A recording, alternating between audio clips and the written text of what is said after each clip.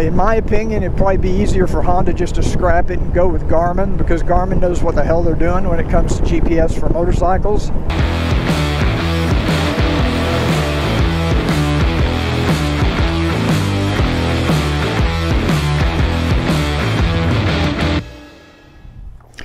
Good morning, YouTube. This is Cruiseman. Just getting ready to, there it is, fire up the Goldwing, go for a short ride. I've got a couple of errands to run this morning.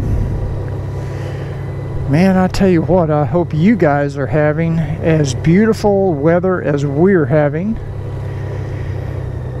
We had a cold front move in the last couple of days, and what a relief, because we've had a very hot summer, as many of you know. I've told you in the past. Got to shut my trunk. So this morning it is about 75 degrees out, just perfect. No wind this morning, clear skies, not a cloud in the sky. This is the perfect morning for a ride. What's the weather like in your area? This is a day where I wish now I had planned a day trip somewhere, because kind of shocked me, it surprised me. I didn't know we were going to get this nice of weather. But I think our high today is going to be 90. And I think our low overnight is going to be in the low 70s. So just really incredible weather. Well, I have some pretty exciting news for Cruiseman's Garage YouTube channel, for those of you who are subscribers and regulars to the channel. Last Sunday, we topped 25,000 subscribers on our YouTube channel. That's pretty exciting. So this is an opportunity for me to thank all of you for your support. And you know, I don't like to look at this as a Honda Goldwing channel. I prefer to look at it as more of just a motorsports and motorcycle oriented channel, because just because I ride a Goldwing doesn't mean that anybody who rides any brand motorcycle isn't welcome to join in and share. We all have a lot in common, so I'm not a brand bigot in any way. Everybody has to ride the bike that they love and that they feel comfortable on and that they can get the most enjoyment out of. So that's just kind of my philosophy. I did something kind of stupid the other day. I was gonna be doing a motor vlog, and I was moving my microphone and my whole GoPro rig from one helmet to another helmet, because I was going to be using a different headset for some testing. And as I was putting the microphone under my chin bar, I had to tape down the wire, and when I went to cut the tape, I accidentally cut the wire to the microphone. Can you believe that? That's the Purple Panda microphone, lavalier mic, that I've talked about in the past. It's part of my GoPro setup. And the only place I know to get those is on Amazon. And I ordered one about 7 o'clock in the morning. And I think I went and had breakfast with Don Smith. And by the time I got home, can you believe it? That microphone was sitting on my front porch, probably by about 9:30 in the morning. Just completely blew me away. This guy's not going. Now that brings up another question I'll just touch on real quick. I've noticed lately, and when I say lately, in the last couple of years, and it seems to be getting even worse, that when I get behind somebody at a stoplight, I have to tap my horn. They're not paying attention. They're texting. They're doing something. I assume they're texting, because the light will turn green and I'll sit there and I'll count 3 seconds before I touch my horn. But people sometimes don't like it when you honk your horn at them. and you're at somewhat of a disadvantage if you're on a motorcycle. Because let's face it, all they would have to do is throw their car or their truck, in the case of Texas, their pickup truck, into reverse and slam into you. And don't think they won't do it here. So when I'm in my car, I just tap the horn lightly. Most people are okay with it. They know they're not paying attention. But have you experienced this when you're riding or when you're driving, that when you get behind people, you have to honk at them to get them to go through the green light because they're texting and they're not paying attention? So anyway, thanks to all of you that have subscribed in the past. I appreciate reaching that goal of 25,000 subscribers. Many of you know that's been a goal of mine for a long time. And I was pretty excited when I got the notification from YouTube that we had exceeded 25,000 subscribers. Now, many of you may have already seen my video where I talk about the navigation update, the July 2020 navigation update from Honda for the 2018 to 2020 Goldwing. And I should have mentioned in that video that the link I provided and what I'm referring to is for the US models of Goldwing. The link I provided you may not work if you're in a different country, because they have different tools, different versions, different maps for the navigation system. So you have to make sure, and I don't exactly know how to tell you to find the navigation update for your particular country. I just had the one for the US model, because I've had some people say, hey, I've tried to install this 5 times and it doesn't read it, it doesn't work. I've tried new USB thumb drives and come to find out maybe it's somebody in Belgium or somebody in Brazil.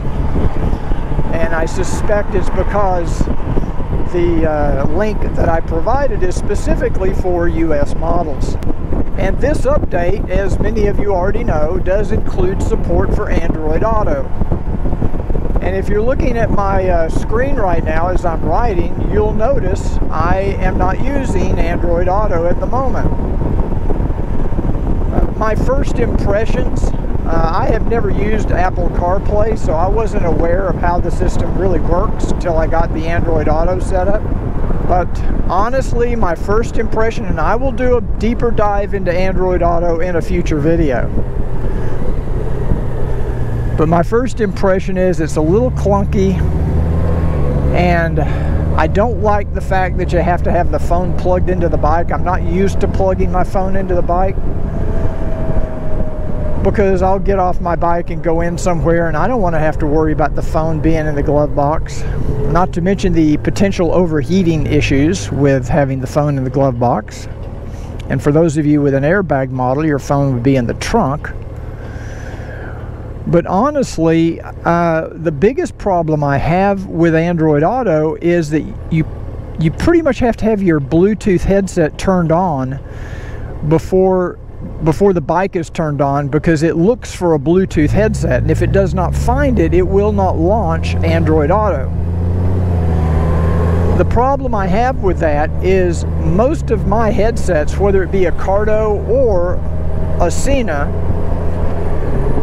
don't reliably connect to the motorcycle unless they're turned on after the bike is turned on. So what I end up doing is turning on the headset, starting up the bike, and it doesn't connect to Android Auto because the bike has not made the connection to the Bluetooth headset. The Bluetooth headset does not connect to the bike unless the bike is running when I turn on the headset. So it's a little bit clunky. Sometimes you can go into Bluetooth settings and reconnect the headset and that works, and then Android Auto will come up. But there has to be some kind of event before the Honda nav system looks for a Bluetooth headset and then will engage Android Auto. So tell me what your experience has been with that. I have trouble getting my Bluetooth headsets to connect unless they're the last one in the chain. And so what I found myself having to do is pull over, turn off the bike, turn the bike back on, restart, and then sometimes it reconnects, and then Android Auto comes up. And you know, honestly, the apps that I have available through Android Auto is just not worth the hassle. So I will do more testing with it, especially when I do a road trip. I'll make sure to connect Android Auto and see, you know, what my feelings are. I did take a look at some of the new features of the navigation system, and honestly, I was expecting a lot more out of the navigation update than what we got. I see the part where you can change the background color of the map. To me, that's very minimal. In fact, I looked at all the different colors, and I can't really tell much difference in the colors except for khaki. Does look a little bit different, but the yellow and the white and some of the other backgrounds, to me, they all kind of look alike. They're just not that distinctive. Tell me what you think.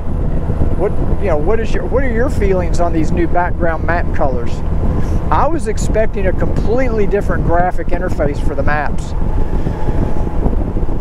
Now, they do say that they've added the estimated time of arrival, but I thought we already had that. Am I wrong about that? I thought ETA already showed up on the screen, in the navigation screen.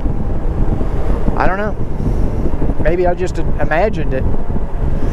And of course, the last thing, probably the most major difference that I've noticed, is that you can now see the speed limit of the road you're riding on when you're riding on a road that is, you know, anything other than a small residential road. It should show you the speed limit. And that's a nice feature. It would have been nicer if they would have changed the color of the speed limit sign if you were exceeding the speed limit. That would have been a nice little visual reminder. The system knows, the GPS knows how fast you're going. So all the other GPSs, even Google Maps or Waze, they will visually inform you if you're exceeding the speed limit. And I think it would have been a nice thing for Honda to include. Now, while I haven't personally tested it yet, I did talk to Don the other day. He said he tried out the routing with the waypoints, and if you pass a waypoint, it continues to remind you to go back to that waypoint. So if you skip a stop or skip a fuel stop or something like that, and that you still have to go through many clumsy, cumbersome steps to delete that waypoint so that you no longer have to endure that reminder. And I thought they would have solved that issue. I thought they would have had a screen pop up that said, do you want to skip this waypoint? You hit the enter or ENT button on your left hand grip and you go on about your route. I don't know why that is so difficult for Honda to implement, or whoever is doing the software for the GPS. Again, I'll say it again. My guess is that this GPS was designed for use in an automobile, not a motorcycle. And people in automobiles don't generally create custom routes with waypoints. They just they're just looking for the the closest Chinese restaurant and take me there the fastest way you can get me there. So using this GPS as a touring motorcyclist, to me, is still not very functional. There's still not an easy way to get routes into the Goldwing. To me, you should be able to do it wirelessly with Bluetooth. You shouldn't even have to put it on the USB drive. You should be able to, if the route's on your phone or if the route is on your laptop, you should be able to connect to your Goldwing through Bluetooth or through Wi-Fi and just download those routes wirelessly. And what I understand now is that most people are using this Rever website to create their routes, but you've got to pay for that. There's a subscription fee, and that bothers me because I'm used to using Basecamp with my Garmin where it's free. I have this beautiful PC-based system where I can create routes and save them to a USB drive and put them on the bike, but this navigation system will not read a base camp route properly. So anyway, there's still a lot of work to be done on the navigation system. In my opinion, it'd probably be easier for Honda just to scrap it and go with Garmin, because Garmin knows what the hell they're doing when it comes to GPS for motorcycles. And the company that Honda partnered with on this doesn't. They just simply don't. They don't, like I say, it's an automotive GPS. It's not designed for a motorcycle. You know, really what it should have is you should have voice commands. You should be able to say, hey Goldwing, run route number 3, or hey Goldwing, skip waypoint. I mean, you should have voice commands. You shouldn't have to take your eyes and your hands off the road and off the hand grips to fiddle around with a navigation system on a motorcycle. That would have given the Honda GPS a functionality that even Garmin doesn't have right now. And how hard could it be? We have voice control on our cell phones. We have voice control on just about everything now. So anyway, that's my motovlog for today. I hope you found it interesting. Please put your comments down below. I love reading your comments. Tell me what your thoughts are on the new navigation update. Tell me what your thoughts are on the new map colors. And I'd love to know your thoughts on Android Auto if you're an Android user. Also, check out my latest video where I put the Sena Plus Mesh to the test. For those of you that have a non-mesh device, for example, a Bluetooth communicator from Sena, you can now take advantage of Mesh 2.0 and Open Mesh with this device called a Plus Mesh. So check out my latest review video on the Plus Mesh, where Don and I put it to the test. And I want to thank you again for joining me. I'll see you the next time on Cruiseman's Motovlogs.